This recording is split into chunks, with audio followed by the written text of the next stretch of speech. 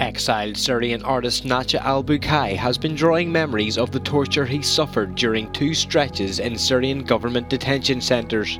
Using his photographic memory, he recreates the horrors he endured on his sketch pads and canvases.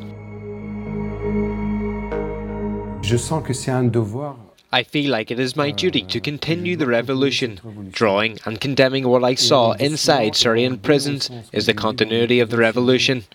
If I stop drawing this topic, it would mean I have given up and said, Bashar al-Assad, you have won the war against us.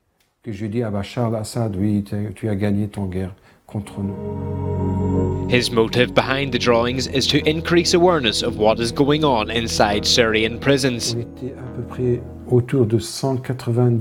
There was between 190 and 220 people in one room that measured 16 metres long by 3 metres wide. And this is where the interrogations took place, where the torturers were using different techniques, the German chair and the flying carpet, but the worst was unloading the corpses.